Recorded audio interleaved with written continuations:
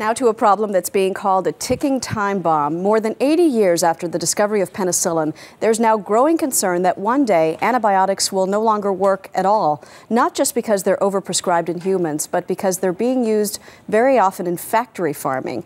Katie Couric is here now with a preview of her two-part CBS News investigation. Good morning, Katie. Maggie, good morning. Nice to see you. As you mentioned earlier, the CDC says antibiotic resistance is one of the most pressing issues facing Americans today, and there's growing concern agriculture may be playing a major role in this, with huge amounts of antibiotics being given to healthy livestock to prevent disease and to make them grow bigger faster.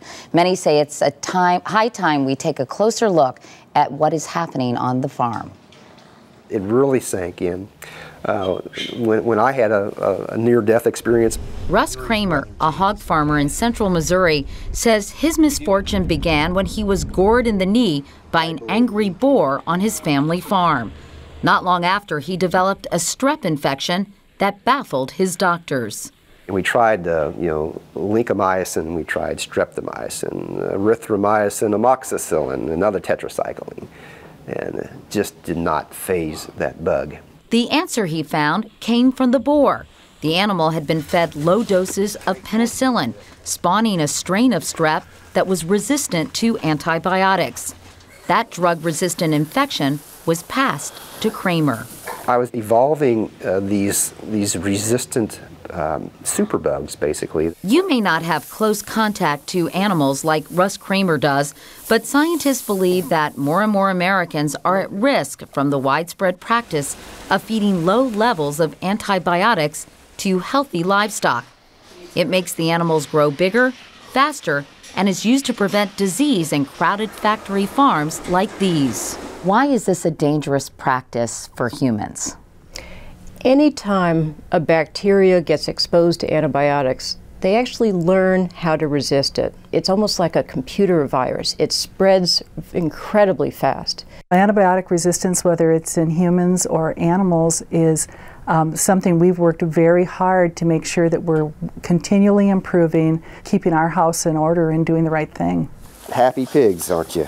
Since his virulent infection, Kramer has stopped using antibiotics for his livestock and converted his barns. To actually go into a hog building or into a pasture and enjoy being around your animals because they're healthy, I wouldn't trade that for anything.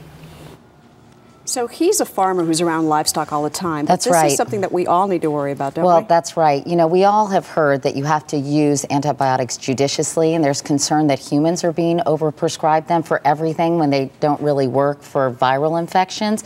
But in livestock, there's a lot of concern as well. People liken it to putting it in your child's cereal to keep him or her from getting sick, because as we heard in the piece, it teaches bacteria basically to outsmart the antibiotic, and then it creates these superbugs both in livestock and in people. And it's a really dangerous proposition that health experts are quite concerned about. But how does this drug-resistant bacteria go from the farm to all of us? Well, it can be airborne, it can be in the water supply, and it can even come from the meat from those animals. And there's concern that people can get these sort of bacterial infections that are antibiotic resistant by either handling contaminated meat or ingesting undercooked meat. So it can spread in a variety of ways. Knowing this, and even though the CDC calls it such a problem, why do farmers continue to do it? Well, factory farmers insist, and other farmers who use antibiotics, that they use small amounts, low doses, and it keeps their herd healthy,